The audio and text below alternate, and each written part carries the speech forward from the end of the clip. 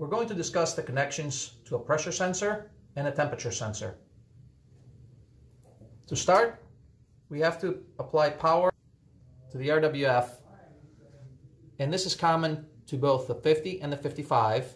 So 120 volts must be applied to L1 and neutral in order to power. I'll show the RWF50 as well, and that's L1 and neutral. To connect the 7MF 4 to 20 milliamp pressure sensor to the RWF, terminal G plus must be connected to terminal 1, which is the positive of the 7MF. And this is common to RWF50 and 55.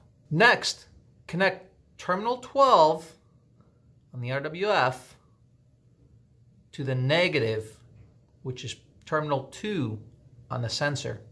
Another connection that's required is a jumper between terminal G minus and 13 in the RWF50 case, and G minus and 14 of the RWF55.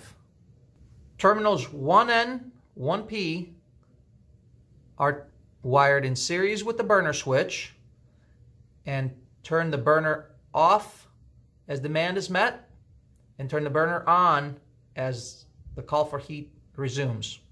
Terminals A plus and A minus, A plus, A minus, and A plus and A minus are the analog output terminals that are wired to terminals X64-1, which is the positive, and X64-2, which is the negative of the LMV3. When connecting a temperature sensor to the RWF50, use terminals 11 and 13, and when using the RWF55, use terminals 11 and 14. The K6 relay can be programmed for low fire hold with a temperature sensor on input 3. This is only available on the RWF55, and you would normally wire the temperature sensor into terminals 31 and 32. This is how to set the parameters on the RWF, starting with set point under the operation menu. To get to it, simply push enter. The operation menu comes up, hit enter again, SP1, hit enter one more time to manipulate the numbers by increasing or decreasing. Finally, hit enter to accept the value. The next set of parameters that you must set are under the parameter menu. And to get to it, hit the escape button until you see OPR, then hit the down button until you see parameters. Then hit enter. PP1 is the P. As an example, a good starting point for P would be 10.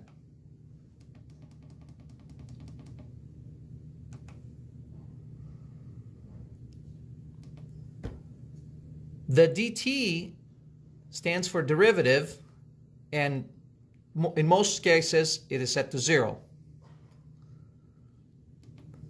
The RT is the integral, or the I, and that's a good starting point for that is 120.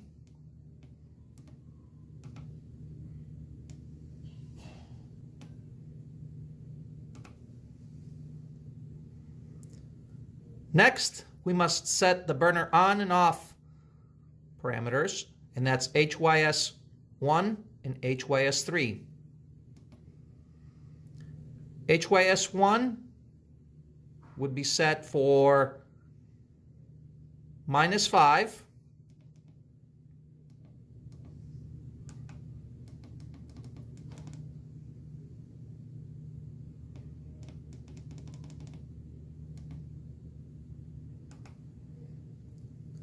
and HYS3 would be set for +10. With these settings, if your burner set point was 100 psi, your burner would turn off at 110 and will not come back on line until your pressure dropped down to 95. The next set of parameters that we have to configure are under the configuration menu. And to get to it, push escape. When you see parameters, go down, config, hit enter, input, enter, input 1, enter again. And it's currently configured for a 4, as you can see. And that would be for a 2-wire platinum 1000 ohm sensor. So a heating application, like a hot water system. In a steam scenario, you would have to set it to a 16.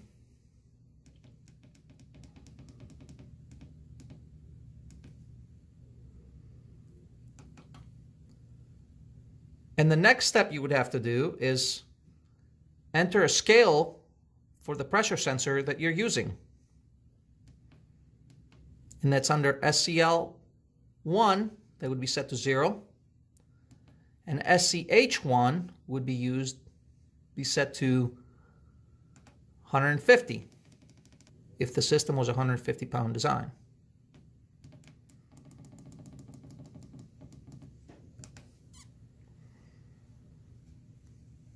Next, we would set controller type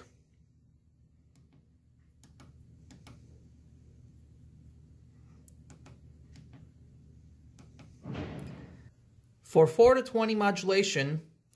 Set controller type to a 2, set CACT to a 1 for heating,